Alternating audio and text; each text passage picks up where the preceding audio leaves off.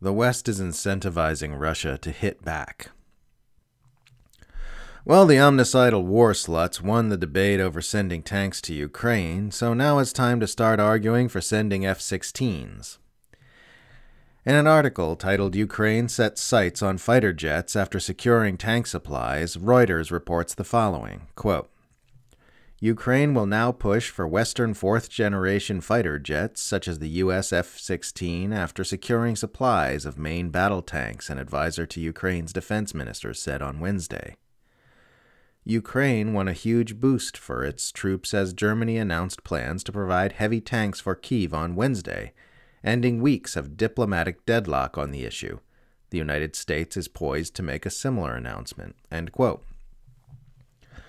Just in time for the good news, Lockheed Martin has announced that the arms manufacturing giant happens to be all set to ramp up production of F-16s should they be needed for shipment to Ukraine. Lockheed Martin has said it's ready to meet the demands for F-16 fighter jets if the U.S. and its allies choose to ship them to Ukraine, Anti-War's Dave DeCamp reports. So far, the U.S. and its allies have been hesitant to send fighter jets to Ukraine due to the concerns that they could be used to target Russian territory. But the Western powers seem less and less concerned about escalation as the U.S. and Germany have now pledged to send their main battle tanks. The New York Times has a new article out titled "How Biden Reluctantly Agreed to Send Tanks to Ukraine," subtitled, "The Decision Unlocked a Flow of Heavy Arms from Europe and inched the United States and its NATO allies closer to direct conflict with Russia." Its authors, David E. Sanger, Eric Schmidt, and Helene Cooper, write, President Biden's announcement Wednesday that he would send M1 Abrams tanks to Ukraine came after weeks of tense back-channel negotiations with the Chancellor of Germany and other European leaders who insisted that the only way to unlock a flow of heavy European arms was for the United States to send tanks of its own. His decision, however reluctant, now paves the way for German-made Leopard 2 tanks to be delivered to Ukraine in 2 or 3 months, provided by several European nations. While it is unclear whether it will make a decisive difference in the spring offensive that President Volodymyr Zelensky is now planning to take back territory seized by Russia, it is the latest in a series of gradual escalations that has inched the United States and its NATO allies closer to direct conflict with Russia. End quote. When even the myopic empire simps at the New York Times are acknowledging that Western powers are escalating aggressions in a very dangerous direction, you should probably sit up and pay attention.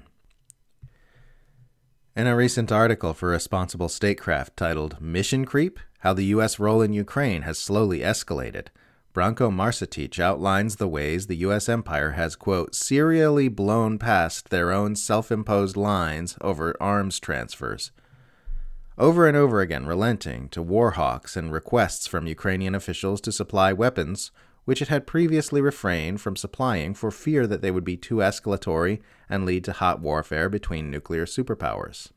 Marcetic notes the way previously unthinkable aggressions like NATO spy agencies conducting sabotage operations on Russian infrastructure are now accepted, with more escalations being called for as soon as the previous one was made. Toward the end of his article, Marcetic drives home a very important point which needs more attention, that the Western alliance has established a policy of continually escalating every time Russia doesn't react forcefully to a previous Western escalation, which necessarily means Russia is being incentivized to react forcefully to those escalations. By escalating their support for Ukraine's military, the U.S. and NATO have created an incentive structure for Moscow to take a drastic, aggressive step to show the seriousness of its own red lines, Marcetic writes. This would be dangerous at the best of times, but particularly so when Russian officials are making clear they increasingly view the war as one against NATO as a whole, not merely Ukraine, while threatening nuclear response to the alliance's escalation in weapons deliveries. Moscow keeps saying escalatory arms transfers are unacceptable and could mean a wider war.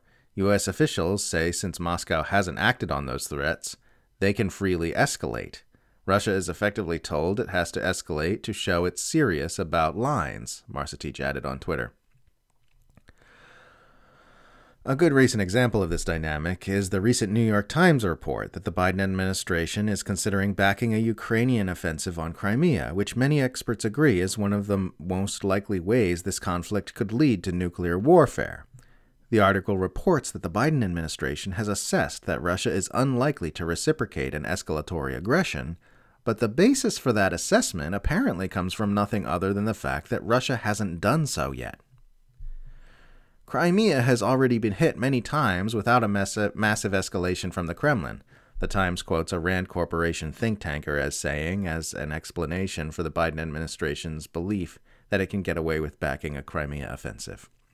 But as Dave DeCamp explained at the time, that's not even true. Russia did significantly escalate its aggressions in response to strikes on Crimea, beginning to target critical Ukrainian infrastructure in ways it previously had not. So Russia has in fact been escalating its aggressions in response to attacks on Crimea. It just hasn't been escalating them against NATO powers. As long as Russia is only escalating in ways that hurt Crimeans, the U.S. centralized power structure does not regard them as real escalations. The take-home message to Moscow being that they're going to get squeezed harder and harder until they attack NATO itself. And of course that won't de-escalate things either. It will be seized on and spun as evidence that Putin is a reckless madman who is attacking the free world completely unprovoked and must be stopped at all cost, even if it means risking nuclear Armageddon. Russia would, of course, be aware of this obvious reality, so the only way it takes the bait is if the pain of not reacting gets to a point where it is perceived as outweighing the pain of reacting. But judging by its actions, the empire seems determined to push them to that point. It really is spooky how much de-escalation and détente have been disappeared from public discourse about Russia. People genuinely don't seem to know it's an option. They really do think the only option is continually escalating nuclear brinkmanship, and that anything else is obsequious appeasement. They think that because that's the message they are being fed by the imperial propaganda machine, and they are being fed that message because that is the empire's actual position. I've been warning about the increasing risk of nuclear Armageddon for as long as I've been publicly engaged in political commentary, and people have been calling me a hysterical idiot and a Putin puppet the entire time, even as we've moved closer and closer to the exact point I've been screaming about at the top of my lungs all these years. Now there's not a whole lot closer it can get without being directly upon us. I deeply, deeply hope we turn this thing around before it's too late.